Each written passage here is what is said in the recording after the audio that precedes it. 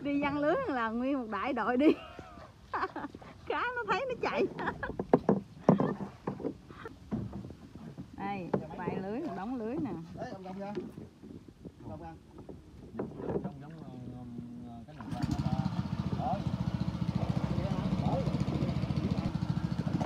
Rồi, fan của mình đâu, giơ tay lên nào, đi giăng lưới nè. 2/9 đi giăng lưới nha các bạn.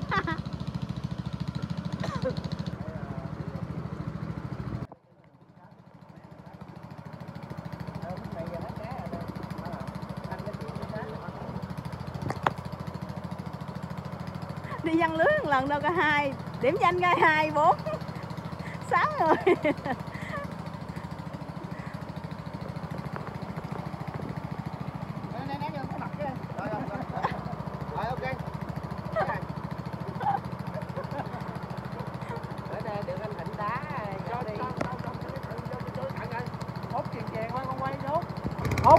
Ốc.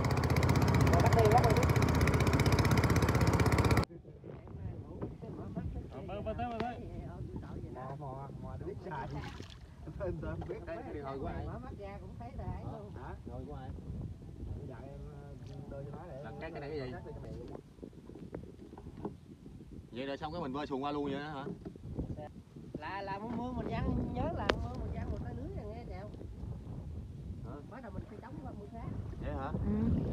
Giờ là mình chống lúc vô được mới đi qua được hả? Lên khúc phải văng được rồi chứ không lẽ văng vậy. Hôm nay Giăng xì phố về Sài Gòn về là đi giăng lưới nè.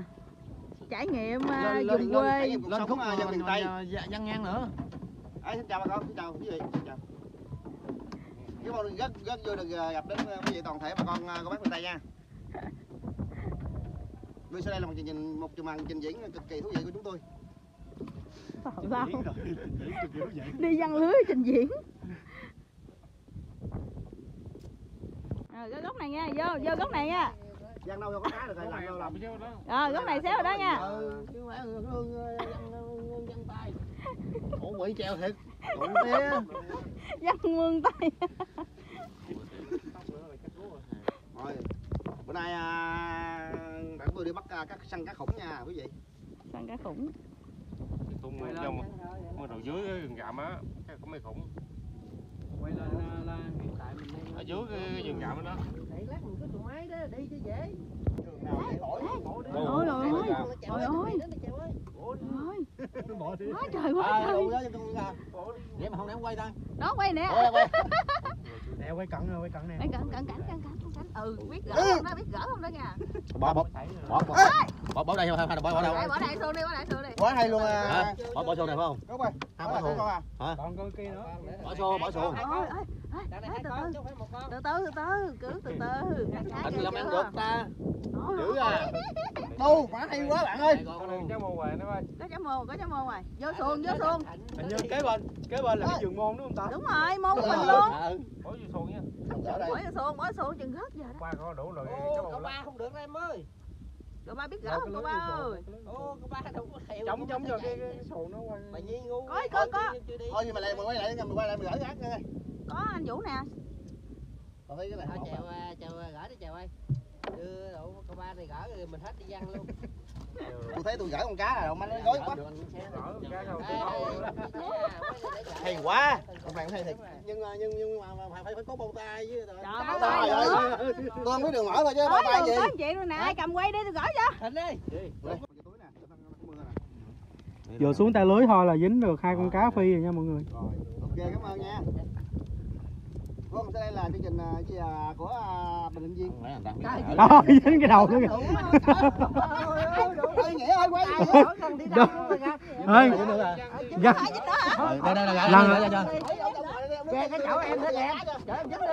Lần đầu tiên trong cuộc đời mà giăng cá đi được 2 mét dính ngồi gỡ không kịp. Rồi, một tay lưới một người khỏi đi đâu giăng nữa chứ. Thôi đó được Chống rồi. sò đi Út ơi. Chở anh ba 2 con nữa kìa. Trời, kiểu này chị Nhi với chị Mai bởi ngu. Đi theo đi mấy cái lúc đi không có cái thì đua nhau đi. Mẹ nó dính nụt nùi luôn rồi. Rồi chết tôi rồi Út ơi. Út. Cứu chí phụ Út ơi. Con Thịnh nó gỡ ra chưa nó xong rồi con. Hả? Ông gỡ luôn đi. Được không? Để mình còn đi sớm về sớm như vậy à. Rồi con cá đó là không mấy giết tao đi. Giết tao đi, đừng có làm đi, đừng có hành hạ tao nữa. Phát nữa nói chèo anh còn con cá này. Ê, chú của mình nó đang hành hạ con cá rô phi nha mọi người. Dối tại dối mày ơi. Thỉnh mày đừng có đẩy tới coi. Mày với chèo tao người dối cái gì nè. Rồi thôi, gỡ con cá đi. Lưới này xong chuyến này bỏ luôn hả Út? Chuyến này tao quay cái clip này 1 tiếng rồi. Quay cái clip này xong là bỏ luôn con cá này luôn phải không? Cái này nè. Con cá khóm nha. Rồi lấy, thò tay lấy chứ khóm. Sao lấy? Chống vô. Ăn khóm thì bạn lấy dao nè. Con cầm cái cùi đi. Có liềm giật đó. Cầm cái cùi á, con cầm cái cùi. Cầm mạnh lại đi con. Rồi bẻ lên luôn cũng được. Bẻ lặn lên đó con, lặn lên đó. Cái này là lặn mình lên con đừng có giật nha, lặn mình lên xin nha, mình xin nha. Ừ đúng rồi. Lặn lên bẻ như mình bẻ con. Ừ vậy đó. Xin mà xin mà người ta không nghe. Xin không ai nghe hết. Xin chứ con đi chào ơi. Rồi ok lấy đi. Rồi. Thôi cái này Thay mặt cái clip này là xin xin trái khóm nha. Dưới hả? Đó kìa. Giật rồi. Thôi để tôi dính bắt cá cho. Phải bắt cá. Nó dùng cái. Nó dùng cái. đây. Càng dùng càng tốt. Đây. Mới thả có một tay lưới à. Chuẩn bị. Đó, mà dính vậy nè. Đây là tụi mình đang giăng cá trên ruộng thơm nha mọi người. Hồi nãy có ghé vô kia xin được chú đó trái thơm mà như là chú đó ở trong nhà sao không nghe. Cho nên là lỡ tay là mình hái luôn. Mình xin trên cái clip này. Nếu mà chú mà có coi được cái clip này á, thì chú cho con xin trái thơm nha chú. Thơm thì chưa gọt xong mà cá thì đã dính tiếp rồi nha mọi người. Đầu kia nó có gì kìa. Kìa nó chạy luôn rồi kìa. Đó nó giật. Trong mà Máng lại nó giục cá đó, giục á. Cá to. Không vừa thôi. Đó mềm. Mềm chim xù lên.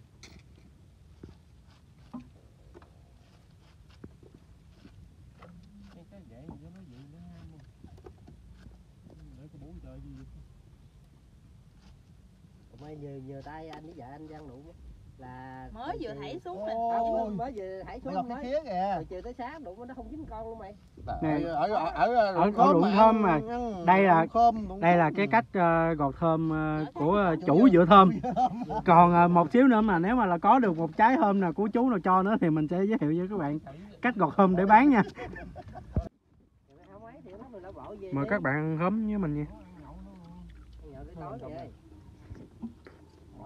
Em ta tốt rồi phái nói chuyện rồi cãi. Khóm miệng kính. Ngọt. Ăn mình không rắc lửa. Khóm này nó khóm dạt thôi mà nó ngọt nha mọi người. Cái chết chung cái độ nó chạy đủ. Với lương rồi. Chấm miếng muối. Anh ba. Bữa nay anh về anh kêu Thanh á. Chưa thấy làm cái này lát sôi đủ. Giết cho nữa thôi. Đây mà giờ này không lẽ tự nhiên mình vô anh ba. Cái mấy bả nói làm gì vô sớm sao trời mưa là gì cái cá như đây. Thiệt không à. Đâu vậy ta đổ gió tay vậy. Đây nãy chị phá xe để nhà chơi đâu ai đi chạy đâu phải không? Chạy làm gì? Mua cá. Tưởng mình đi chợ mua cá vậy hả?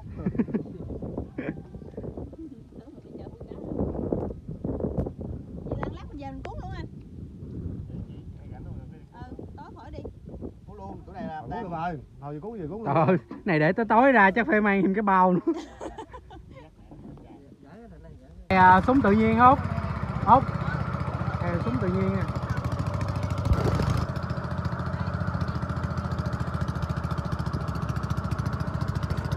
Đây là ruộng khóm với Tiền Giang nha mọi người.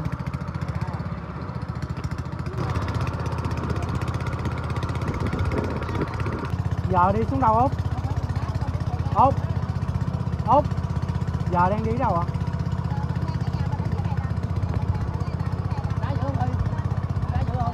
Lên trên ruộng của Út hay gì? Rồi. Hết hả? Còn sang em con Còn thùng. Đâu mà đi không đem thăng Dễ vậy. mà hết xăng được, ta đi máy xuồng ta có dự bị hết chứ.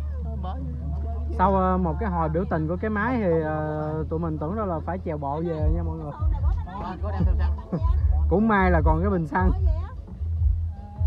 Bây giờ mình đang dẫn mọi người đi lên cái ruộng khóm của nhà út mình nha mọi người. Hôm nay lễ mình từ Sài Gòn mình về nhà út mình chơi. Út mình nói là lên trên ruộng để giăng một cái tay lưới nữa. Xong rồi một xíu nữa cái đoạn đường về gỡ cá mình sẽ quay lại cho mọi người coi nha. Mọi người ủng hộ để có tiền mua cái điện thoại mới quay nha, chứ sau chuyến này là mưa hư điện thoại luôn rồi. Bây giờ trời mưa nha mọi người, mình cũng đang trên đường về, sẵn về mình dỡ luôn mấy cái tay lưới nãy mình giăng nha. Trời mưa nên chắc cam nó cũng hơi mờ chút xíu. Lấy cái xào này chống mới dựng được. Gì? Cái xào chống vậy. Tao sao thì tao chấm. Dạ tao trước đấy. Về không hả? Đừng ngồi xuống đi. Con đầu tiên. Con cá đầu tiên nha bà con. Thôi. Tú đồ hút. Đó, đúng nè. Ôi trời ơi, đầu cá luôn rồi. Con lấy đứa nào ha đâu mà hút. Không cầm hút theo rồi. Có không? Ở đây đâu ai hút. Con một quá trời.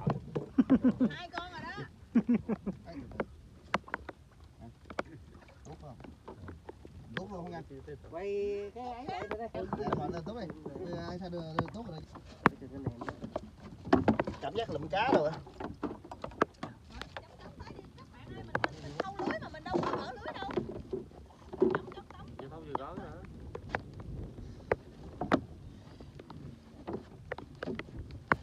Rồi nó chạy đâu. Giữ mưa chứ mà giữ. Hết rồi, mấy con à. Tay này dính được 2 con à. Ta 2 con đủ rồi, 2 ta 12 con nó ra tới ngoài là được rồi. Cái 6 ta 12 con ra tới ngoài là Chết quá. Chết đâu? Cái này nhiều à, không hay đâu à. Con này con nữa nè. Ai chống hả? Ai chống hả? Ai chống hả? Cái nào nhiều quá đưa lên cho gỡ bụ. Trời ơi, bóp bể đầu luôn Vũ ơi. Để đi. Cái bự không có cái nhỏ nhỏ là Rồi. Chú Vũ ông hành hạ mấy con cá. cái này mới mềm nó đã làm béo. Đúng rồi chú. 2 con nè, đem đẳng đi rồi mấy ông gỡ. Coi tay lưới giùm nghe. Nãy giờ ra mình quên đi mấy tay. Chuyện mệt. 6 bài. Cọc chưa? Cọc rồi, chuyện mệt rồi tháo từ từ đi. Cái gì đây? Rồi, 2 con hả? Khúc giữa này tay rồi. Đẩy lại chứ con ngang ra 4 tay. Đây là 2 người đàn ông trụ cột trong gia đình đang ngồi gỡ cá nha mọi người. Chắc chuyến này 2 người trụ cột mua hùng tiền nhau mua cái lưới mới luôn quá.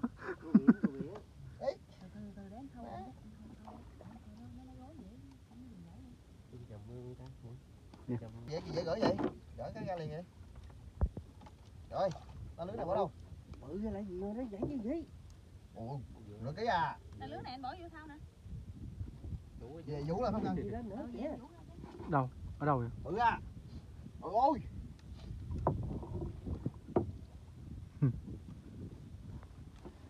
Sáu tay 12 con rồi, với nãy nữa là dư ăn rồi. Cái này không có rồi. Nói tức lất luôn rồi.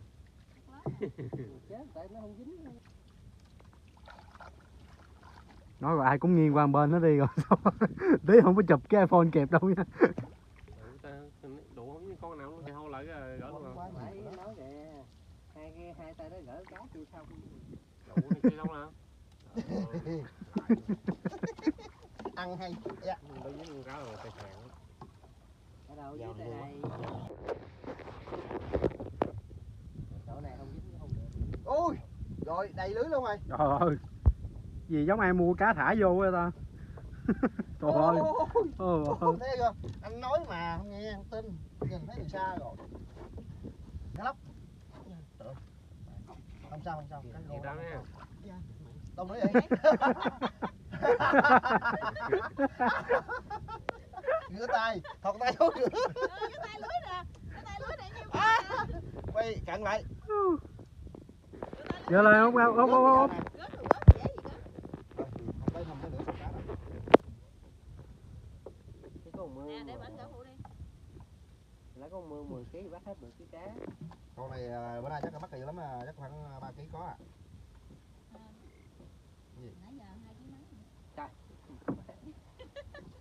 quá nè. Cho tôi săn mần muối trẻ ăn dưỡng lần thôi. Lát lụm luôn rồi. Lát mần nó mới nấu nồi cháo môn rồi. Chút rồi Có vừa đúng ăn ơi. Có vừa đúng ăn, nói nhiều quá nó gãi xương không mà. Anh em đi đánh bắt cá mới ra ngoài rồi bể thơm mới về nha. Nói như đi tàu. Sau đây là những thủy thủ của đoàn đánh bắt săn bắt hái lượm của Tân Lập, Tân Phước, Tiền Giang. Những cái mặt này đã làm mưa làm gió trong thị trường đánh bắt hái lượm trong thời gian qua. Đây là anh Thi, là anh cũng vô trong giới có tên tuổi trong cái giới đánh bắt cá. Chồng của bà chủ kênh. Nè, quay nè. Rồi qua đây. Đây là bà chủ kênh. Đây là thành quả của một buổi phản đánh cá chiều nay. Đây. Wow. Rồi không biết như sao nữa nào gỡ cá luôn. Không biết sao. Nhiều cá cho ba. Rồi đem lên. Ba xin nhiều cá vậy? Rồi. Thì nhiều cá rồi. Rồi di chuyển dần bước lên, di chuyển lên đây để anh em gỡ cá phụ. Ba cua kìa ba. Cua bị đứt rồi kìa. Nó bị đứt đuôi. Nó bị đứt hai chèn rồi. Hết cái đường gỡ luôn rồi. Giờ phải đem về nhà gỡ cho hết cái đường gỡ. Ủa sao rồi, đưa chuyện sao lên. Nè.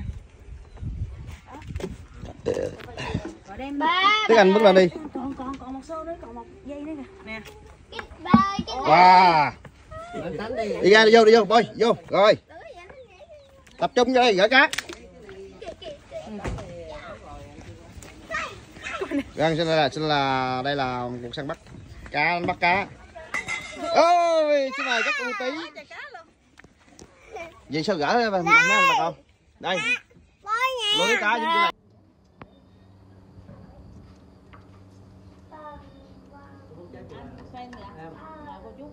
Gấu ơi.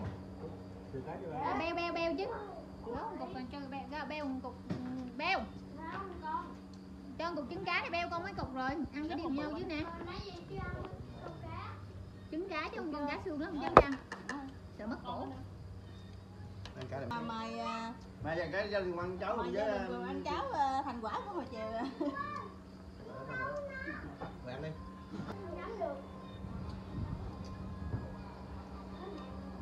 Rồi được chưa? Rồi chú ý là mặc quần áo cam nha.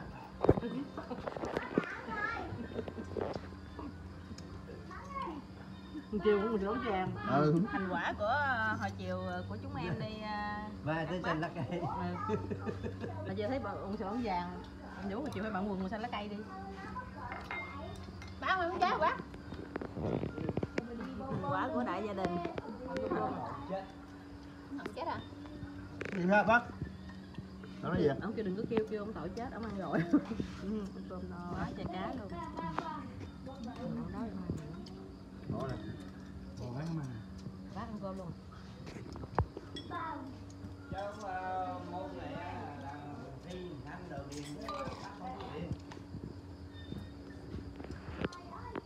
Thành cái này chắc tôi chụp dùng cả bớt.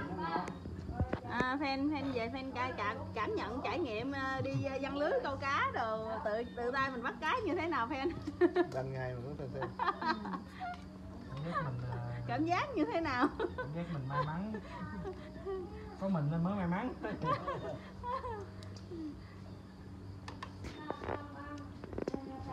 Cảm giác là mình thật xứng đáng để có buổi tối ăn ngon ngày hôm nay. Thật không uổng công đúng không?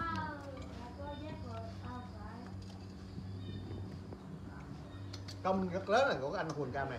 Để anh Ông Vũ rồi Thổi cháo rồi. Công lớn nhất là của anh đó đó. Anh đẹp trai đó, anh sát cá đó. Thôi video cũng đã dài thôi, mình xin kết thúc tại đây nha. Xin chào các bạn. Đây không em. Được thôi. Hẹn gặp các bạn lại các video sau.